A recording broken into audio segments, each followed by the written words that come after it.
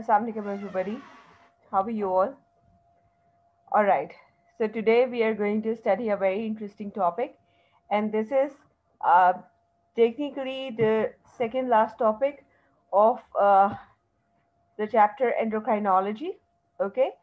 So we have today's topic is drugs that are acting on pancreas and glucose homeostasis, which are maintaining. Okay. All right. So today we'll be covering up insulin. Okay. Then we'll cover oral hypoglycemic agents, agents that increase blood glucose level, which are called hyperglycemics. Okay. So before I start even talking about the drugs which are working uh, in metabolizing glucose, okay, and how exactly we are stimulating everything, okay, I think it's better to start from the basics, that how exactly pancreas actually work, which are uh, the main glands, which is the main gland that is controlling the blood glucose level. Okay. All right. So basically the pancreas, they're very unique in a way, because they are not only acting as the endocrine gland, but they're also acting as the exocrine gland. Okay. So if you look here, all right, so this is the pancreatic duct. Okay. So pancreat through the pancreatic duct in the duodenum, digestive enzymes are released. All right. And along with that, we'll study today that how exactly pancreas act by secreting by secreting insulin, okay, and glucagon, and that's the place where they play their role as the endocrine glands. Okay. Why exactly are they acting like that? Let's study that. Okay. So this is the pancreas. All right. Wait a minute. Asma, please shut the room. Fast, fast. Okay. So this is pancreas. Okay. So if you look here, all right. So this is Asner cells. Okay, that secrete the digestive enzymes, which are here. Okay. And these are pancreatic isles. Okay, which we also call as isles of Langerhans. Okay. All right. So if you look here further, we have alpha cells and beta cells. How do they play a role in it, in the diffusion? Okay, let's talk about it. You see here these red things. Okay, these are the blood capillaries. Okay, so what happens is, if you look here, all right, so we have this, here is the beta cell. Okay, and if you look at the histological diagram, so this is a pictogram actually. So if you look here, okay, so these which are not that prominently dyed, okay, so these one are the beta cells. All right, they're pretty dull in color. But when we look at the alpha cells, okay, so alpha cells are like these, and we can prominently see the alpha cells here. Okay, everybody. So, uh, where exactly insulin is released, where exactly glucagon is released. Okay. All right. So first of all, if you have low blood sugar, then glucagon will be released. Okay. And if you have too high blood sugar, so insulin is released, so sugar to cells for energy storage. All right. Now we have classification of drugs that we can take in order to get rid of diabetes. Okay, not get rid, but to control it. Okay, so when we want to control the diabetes, if we have developed, okay, or we already had it when we were born, so there are two main classes, which is insulin, and then we have non-insulin diabetic drugs. When we talk about insulin, so these are used basically to treat diabetes mellitus type 1. Please make it sure that you know that there are two types of diabetes which we usually talk about. One is diabetes mellitus and other one is diabetes insipidus. In diabetes insipidus, uh, we have excessive thirst and we urinate a lot, okay? But in diabetes mellitus, the glucose levels are actually creating the problem, all right? So when we talk about insulin, so we have three types of insulin that we can inject in the body. One is rapid, short acting, one is intermediate acting, and other one is long acting. The non-insulin anti-diabetic agents, all right, so they are these which we'll talk in detail, okay? So when I said what is type 1 and type 2 diabetes, because if you remember, I talked that in insulin, when I want to take this insulin, I prefer type 1 if I have type 1 diabetes, and if let's say I have type 2 diabetes, so I'll prefer these. So let's dig in and let's study what is the difference in type 1 and type 2 diabetes mellitus. Okay, so in type 1 diabetes mellitus, pancreas, they do produce insulin, but it is in decreased quantity. Okay, you see only two insulin molecules. So decrease insulin in the blood vessels, increase glucose due to low insulin. Why? What is the function of insulin? What does insulin do in your body? Tell me. I want to hear in the chat. G. I'm waiting for your answer. What is the role of insulin in our body? Why is insulin released by pancreas? Absorption of glucose. Absorption or conversion?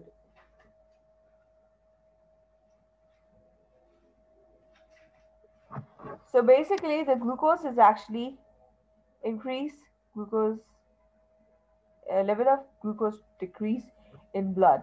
Okay, all right. So let's say if I am healthy, okay, if I'm a healthy person, I have no problem of diabetes or something, okay, because I tell you what, when I was a student, uh, I don't know why. I don't know if that particular soda company actually did uh, the marketing. It was a marketing stunt or what? I don't know. But anyways, when I was a student, there was a trend, and all of a sudden, I would hear every other person telling me that Faiza, if you would drink this particular brand of drink, okay, while studying, so you'll actually study more because uh, there would be a lot of glucose which would be released into your body, and your cells need a lot of glucose, your brain would need a lot of glucose when you're studying, and you'll actually study more. I also, of course, I bought the drink, I drank it, and trust me, after an hour, I was sleeping, okay? Even though I was totally fresh uh, earlier. And later on, I was very disturbed that, oh my God, yes, I studied very well for 1 hour, but later on, I was totally exhausted and I slept. And why was that? I, started to dig into it. So I actually got to the answer that when I drank that drink, okay, so as a result, what happened in my body, of course, glucose levels shooted up. As a result, my body produced a lot of insulin.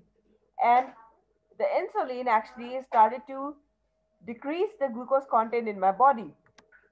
So after an hour, I had reduced amount of glucose in the body, and of course then the other hormone, which is glucagon, would be working to um, you know uh, bring it to the normal level, okay? But obviously, because of lack of because not lack because of decreased amount of glucose in the body, I was sleepy, right? So that is the reason, right? Why when we eat food we get relaxed, right? Okay. All right. So decrease insulin in blood vessels. Okay. So increase glucose to lower the increase glucose due to low insulin. So muscles unable to use insulin. Wait a minute, what am I saying? Muscles unable to use glucose due to low insulin, okay? And because of which, of course, the effects would be produced. Now there's type 2 diabetes, okay? That is the condition in which the pancreas are producing sufficient insulin, okay, which is secreted in the bloodstream, but insulin resistance has developed now, okay? And it is not that total insulin resistance would be there, but insulin would be resisted, okay, by the muscles, so they are not able to uptake it. And when they're not able to uptake it, so obviously cellular respiration cannot happen. And when cellular respiration cannot happen, obviously the person would feel lethargic, right? Okay. So, type 1 and type 2 diabetes. So, in type 1 diabetes, it usually develops during the childhood but can develop at any age. So, this is the type of diabetes which children can have. Okay. Risk factor, it could be, of course, due to a family history. Symptom is bedwetting, blurry vision, frequent urination, increased appetite and thirst, mood changes and irritability, tiredness and weakness, unexplained weight loss. The prevention is not very specific, and treatment is insulin injection. Now, the type 2 diabetes, okay, so people can develop it at any age, but majority of the times the elderly people who are 40 and plus, okay, they develop it. Now the risk factor is, of course, if a person is overweight or if they have sedentary lifestyle, then of course a family history, and then high blood pressure can also be a reason why a person can develop this, okay? Symptoms: increased appetite and thirst, dark patches on armpit and neck, frequent urination, blurry vision, tiredness and weakness, unexplained weight loss. Of course, all of these are uh, very much evident when a person can have decreased amount of glucose uptake by the body cells. But why exactly a person has a blurry vision? You see, because the lens, okay, uh, they develop they develop cataract, okay. There's high chances of developing cataract. So obviously cataract will develop, but before cataract development, there would be the hardening of the lens, okay. So first of all the blurry vision will be there, and then cataract will be there, right? All right. Then prevention, healthy lifestyle, please adopt that, especially due to the quarantine and lockdown situation. And we are of course scared of coronavirus, so we are not moving out, not going out, and not socializing as we used to do before. So please develop some habits at home, okay? Because if you invest something in yourself, invest some time, just allocate some time for yourself, and have fun, okay, by doing exercises. So you can actually prevent this type 2 diabetes later in life. And then the treatment is healthy living, possible insulin support, and of course, oral hypoglycemic agents that we'll study right now. But before we'll study the oral hypoglycemic agents, we'll first of all study about the insulin. All right, the insulin which we will use if somebody has developed type 1 diabetes. Okay, all right. So first of all, let's study about the structure and synthesis of insulin. So, insulin is a polypeptide hormone produced by pancreatic beta cells. Insulin consists of two chains, polypeptide chains actually, A and B. You see, A chain and B chain. Okay, this is A chain and this is B chain. All right, linked by two disulfide bridges. So, here is this one and here is this one. Okay, all right. Then we have human insulin contains 51 amino acids. Okay, if you start to count them by pausing the video, you can do that.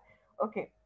Then we have Bovine insulin differs from human insulin at three amino acid sites. And I tell you, these amino acid sites are very important, okay? That what kind of amino acids is present in what site, because I tell you, if if this valine is not present, okay, you can actually develop hemophilia, okay. So yeah, these amino acids are very important, so they can tell that what kind of a protein it is, okay. So what is bovine or bovine insulin? So this is the insulin produced by cow, all right, okay. And then we have porcine insulin differs in only one amino acid. So this porcine is related to the pigs. All right. Okay. Then we have insulin is stored as a complex with zinc. Okay. Now, if you look here, okay, if you look here, the zinc is actually holding uh, the entire insulin complex, okay. So insulin is stored as a complex with zinc cation, okay.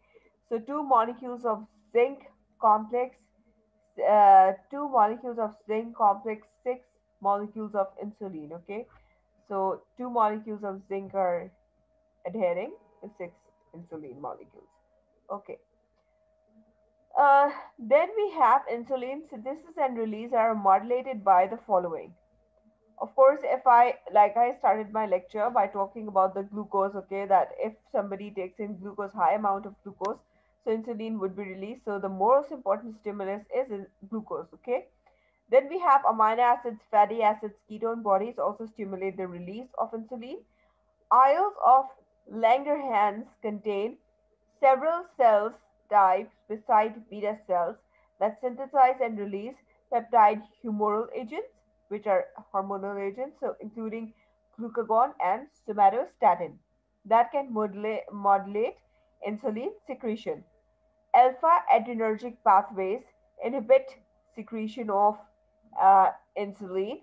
This is the predominant inhibitory mechanism. Okay. Then we have beta adrenergic stimulation increases insulin release. Elevated intracellular calcium acts as an insulin secretagogue. Okay.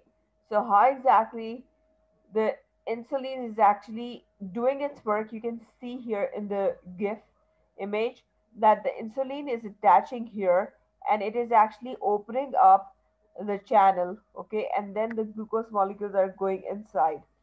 Glucose molecules are non-polar in nature, but because they are huge in size, that is why they need channels to go through, okay. All right. So insulin binds to specific high affinity receptors with tyrosine kinase activity located in plasma membrane. Wait, sorry. So specific tyrosine residues of insulin receptor become phosphorylated. Other substrate of phosphorylation include IRS14. Uh, the increase in glucose transport in muscle and adipose tissue is mediated by recruitment of hexose transport molecules, which is GLUT1 and GLUT4, okay, into the plasma membrane. Wait. Okay. So insulin alters the phosphorylation state of key metabolic enzymes, leading to enzymatic activation or inactivation. Insulin reduces the transcription of several genes involved in increasing glucose catabolism and specifically inhibits transcription of other genes involved in gluconeogenesis. Wait. Okay. So, what are the actions? Insulin promotes systemic cellular potassium uptake. Okay. So, when we talk about liver, so insulin does all of these actions, and it inhibits glucose production and increases glycolysis. Then it inhibits glycogenolysis, and it stimulates glycogen synthesis. It increases the synthesis of triglycerides, increases the protein synthesis. In muscles, it increases the glucose transport and glycolysis, increases glycogen deposition, increases protein synthesis. And of course, when we talk about adipose tissue, so it increases the glucose transport, increases lipogenesis and lipoprotein lipase. Then it decreases the intracellular lipolysis. Pharmacological property is insulin has a half-life of 5 to 10 minutes. Insulin is degraded by hepatic glutathione insulin transhydrogenase, which reduces the disulfide linkages between A and B chains, producing two biologically inactive peptides. Now let's discuss the insulin preparations which are available in the market, okay? So historically, insulin preparations were derived from bovine and porcine glands. So bovine insulin was removed from the US market due to concern about mad cow disease. Preparation of porcine insulin was stopped in 2005. Okay, so why did he stop? What is the mad cow disease? Mad cow disease is a disease, okay, which is neuro destructive. Okay, so basically, the cows, okay, they develop abnormal, attitude, and also, uh, what happened, like they start to have their weight loss and everything. So of course, it was a concern. Okay, so, and of course, there was a revolution, and the revolution was production of insulin by the recombinant DNA technique. What is this technique? Can anybody tell me about it? Hmm. I'm waiting for you in the message in the chat box, okay? And tell me, what is the DNA recombinant technique? What is this about? Haji, what is it?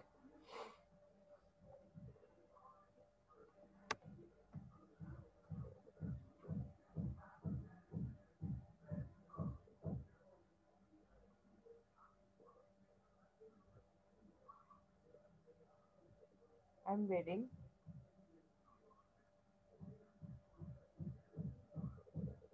Mm-hmm.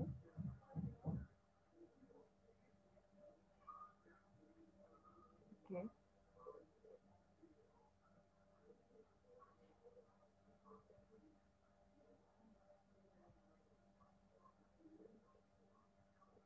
We take human insulin gene and insert it into bacteria. Wow, very good, Amna Fatma. Yes, that is the way we do the recombinant. Okay, wait a minute. We have a message from Sarah Rehan that add a strain of insulin to the DNA of bacteria, then DNA produces insulin. Okay, very good. You see, the thing is, we know that bacteria reproduces very quickly. Okay, and because of which, what do is we do not take the main DNA loop, okay? We take the plasmids, okay? We take a plasmid, okay? And then these are the smaller circular DNA molecules, okay, within the cytoplasm, okay, of a bacterial cell. So what happens is that the bacteria, okay, let's say I had a plasmid, I cut it out, I inserted the human gene that produces insulin, okay, and as a result, what happens is uh, that what happens is that the uh, insulin is being produced, okay, and then we give it, and that's the recombinant DNA technique. Okay, so the other one is insulin preparations are often mixed to control blood sugar levels. A single morning injection of a lente or ultra lente form is typically supplemented with preprandial injections of a rapid acting product.